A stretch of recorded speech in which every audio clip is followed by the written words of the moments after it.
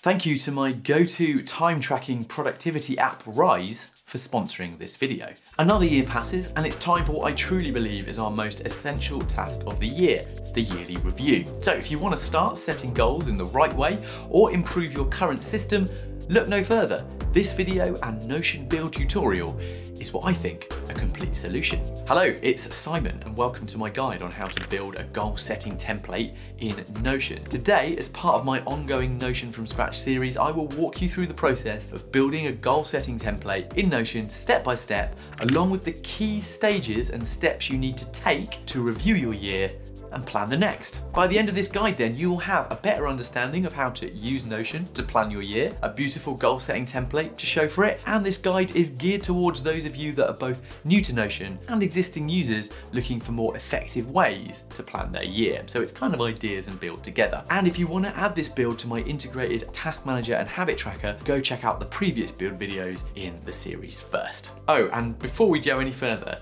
believe it or not, that entire intro was co-written by Notion AI. Yeah, so if you haven't seen my video on that yet, I really recommend checking it out because Notion AI is currently, as I speak, in alpha, and it's very cool.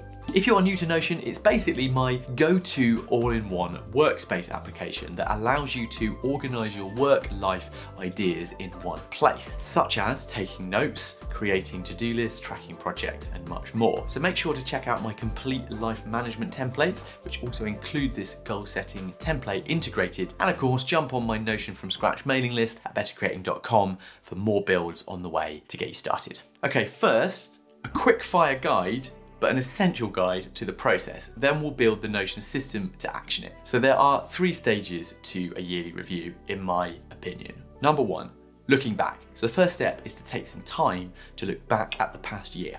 What went well? What could have gone better? What did you most importantly learn from it? This step is important because it helps you see what you're doing right and what you might want to change in the future. So once you've taken some time to reflect on the past year, it's time to set goals based on what you've learned. What do you want to achieve? What do you want to change? What obstacles might be in the way and how might you overcome them? I believe in being specific and ambitious, but they still need to be believable. I also think you should only set up to 3 goals. Different people have different opinions on this. It's up to you. Some people like to focus on different areas of their lives and set 1 goal per area. But either way, this step is key to help shaping your next actions. Now that you have your goals set, it's time to actually engineer them into a system so you can do something about them. It's the only way to do it. So we need to lay out our milestones, projects, habits, and tasks that we'll go through on the way to get us there. Essentially, the idea here is to reverse engineer the steps we need to take in order to reach the goal, and thus ensuring we're more likely to reach it. So by taking some time to properly do this process, you can make sure that you're on the right track and that you're working towards something that you actually want to achieve. It's truly, YouTuber comment alert, changed my life for the better. Okay, part 2, building your yearly planning dashboard. Let's begin the build to demonstrate this process in a usable tool. Since I'm trying to keep this nice and focused, you may find you want to pause or repeat parts of the video to build along with me at your own pace as we do it. Let's go. So let's build the goals dashboard first of all. I'm adding mine to the existing build that I've done. You'll see here we have this goals database that I previously built, but I will show you how to build that in a little bit. First of all, let's just drop a new page, /page. Go in, we're gonna make it full width. Let's call it goal setting and yearly planner. Let's add an icon and a cover, and we can use the new icon pack that Notion have got. Target is a good thing to search for. I'm gonna use that for some reason. Make sure I color code it. And we'll start with an empty page. There we go. I'm adding mine to the existing menu we created in earlier videos in this series, and we'll create the goals database and link it into this rest of the system. I'm gonna copy and sync it. So that's a /synced block. And I'll show you how I'm using this for a global menu. Let's paste, Control V, and I'm gonna add my goals to it.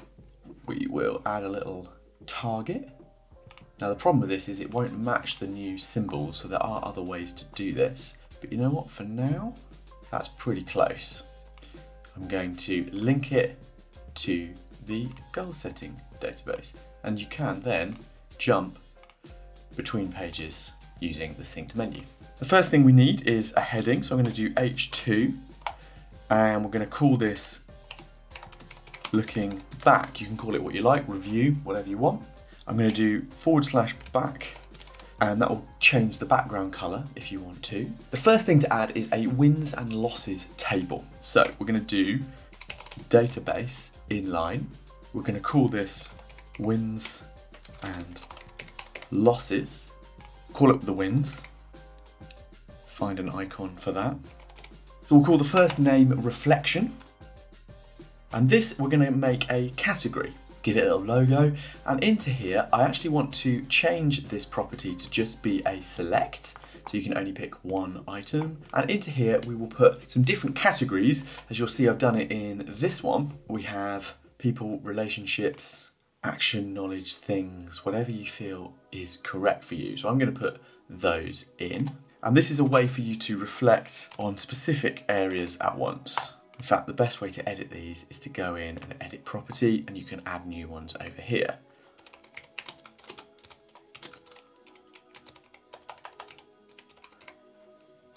So those are mine today. And then we want to put in a select function as to whether this is going to be a win or loss. So the category I put at the beginning, wins and losses, we're going to move to the end because we're going to filter by those, and we're going to hide the database title because we don't need that. The final thing you need is just a text box, which is going to be lessons learnt. There we go. And let's just put this in and put in a loss. Let's just put a few in here. Win, win, loss. We're going to filter win or loss where it is a win. And why don't we sort by category? So that's the wins. We then just want to take this page and duplicate it and call it, you guessed it, losses. This can now be hidden, and you have to now filter this one where it is a loss. Just change that over. I'm just going to delete what's left. So we've got our wins and losses in the same table. We now finally need to add one more category, which is going to be a select. We might want to link this to a year database, but I'm just going to do it as a select for now, and we're going to call it year. The advantage of linking it to a year database would be that you could then roll up details into it. I'm going to be doing that in my 2023 templates. You can check those out, but maybe we'll build that in another video. So for now, we're just going to find a year icon. There we go.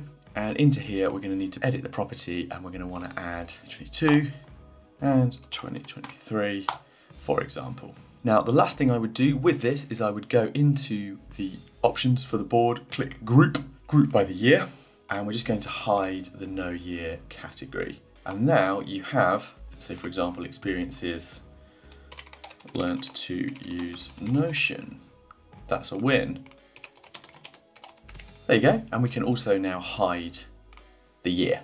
So there's our wins and losses table. The one thing I would do here is now set this up with an instruction. So I'm going to do toggle list, and I'm going to call this one list wins and losses. Number one. Drop this into there, and you're sorted. Now you'll see on my previous version, this is what it ends up looking like. I have above it a review the previous year's monthly reflections. I just linked this into a journal entry, and it's a way of filtering up monthly reflections, but that is for another video if you wanted to do that. Next up, I want to do the same as we did for our wins in losses. So we're going to want to go to group by the year, hide, no year, and we are good to go. That is part one. Okay, you now need to decide whether you want to pause and fill in this section, or whether you want to continue the build and come back later. Tricky decision, right? Well, I'd argue that finishing the build could be the best bet. Why? It avoids context switching, something I've learned a lot about from another brilliant time management tool I now use every day to keep focused and move towards my goals. It also happens to be today's sponsor, Rise. So look at this. The app tracks and categorizes your time in a way that makes the most sense for you, where you can set custom tracking categories and rules for apps and websites. You can even customize the app to support a specific focused goal on how you spend your time each day in the goals tab. That's really cool. Now, time tracking like this ensures that you're going to focus your time and energy in line with the goals that you set in this template. And at the same time, it will help improve your ability to focus. So using Rise, you're able to set up focus sessions in relation to your goals. And if you use Google Calendar, you can align it with Google Calendar, one of my favorite things about it. It also picks up on the websites and apps that might be distracting you and how often you are context switching, so you can gather better metrics of your day-to-day activity. But perhaps even cooler than this is it's helped me do the opposite and actually remember to take breaks, preventing burnout and helping you recharge between sessions of focused work. I thoroughly recommend this. I use it every day. Go ahead and try Rise for free and maximize your productivity with it like I am. The first 1,000 people to sign up using the code BETTERCREATING or my link in the description will get 25% off their first 3 months using Rise. So go check it out. I think it's a great application, and thank you Rise for sponsoring this video. Okay, next up, we want to do a heading of visualize and set goals. So we're gonna go /H2 again, heading, we're gonna call it that. I want to do a background color of gray again, so it looks all the same. You'll see here, I put in a little inspirational quote. I'm gonna do the same here. And that is that first part of the James Clear quote, if you recognize that. I'm gonna make that blue as well to code it all together. Now, next thing we wanna put in is a toggle heading, /tog. Select the toggle heading. And we're gonna call this goal setting for the year. Make it bold. Now, we're gonna turn this into one of these, a template button, which generates the new year. But first of all, let's build this and then we'll put it into it. So within this, the first thing I want to put is another toggle inside, and we're gonna call this last year an 80/20 recap. Open that toggle up. Now the idea of this is that we essentially create 2 questions. I'm gonna take them from my existing one and just paste them in for my ease. Which 20% of your wins leverage the most positive impact of the last year, I should say your last year, and which 20% of your losses had the most detrimental impact on your last year? And again, I'm just dropping under there /bullet list so that I can start filling it in, and each time it will add it in.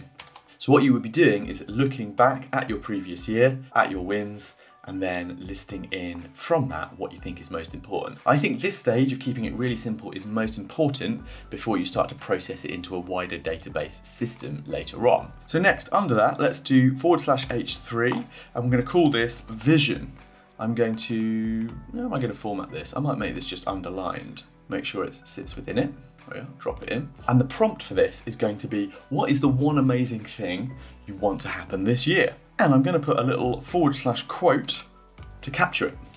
Great. Move this block up underneath it.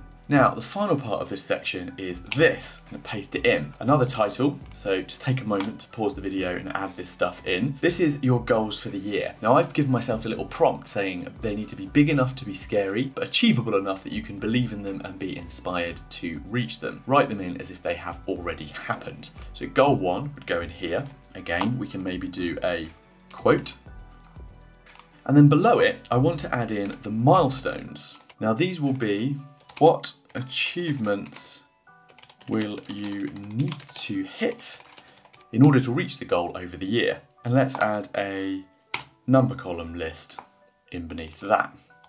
Another way to list what these are, as a reminder, is to write this, that they are specific and tangible achievements that would get you to your goal. So there's the list for those. I'm actually going to put them in like that so that they are absolutely ready to go. And the final part of this goal setting template is that we're going to want to do a /table, just a simple table, and I'm going to put the obstacle and solutions. So these are the challenges, as you'll see in my previous one, which might come up on the process, and then what the solution might be. Now, a simple table is great because you can then actually select here and you can do adjustments to it, or these little buttons, if you hover over this side, what I want to do is I want to make this a header row, and I could even give it a color.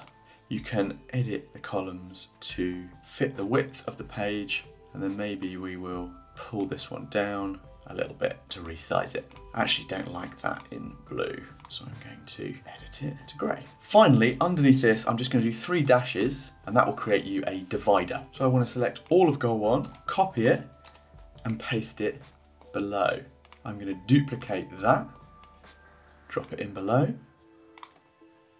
and name it goal 2, and just format it so you have your 3 goals listed. So there you go, I've got goals 1, 2, and 3 all listed within my vision section. I've got my quotes ready to go. I'm just going to close the year up, make sure it all sits in the tab, add a little colon onto here, and above it, we're gonna go / template button. Now, within that, we're gonna call this Start New Year Plan. And you see, if I click on it, currently it adds whatever's in that box. So each time I do it, it adds a to-do list. I don't want that. I'm going to delete what's in there, take goal setting for the year in this tab and just drop it right into the box like so. Close it. If you ever want to reconfigure this, you can just go over to the little configure button and adjust it. Close, click Start New Year Plan, and it drops it in. Now currently it drops it in above, strangely. I don't think that's a problem because each time you do it, it will just drop above. There you go. And then you can just write in 2023 and you're away. Look at that.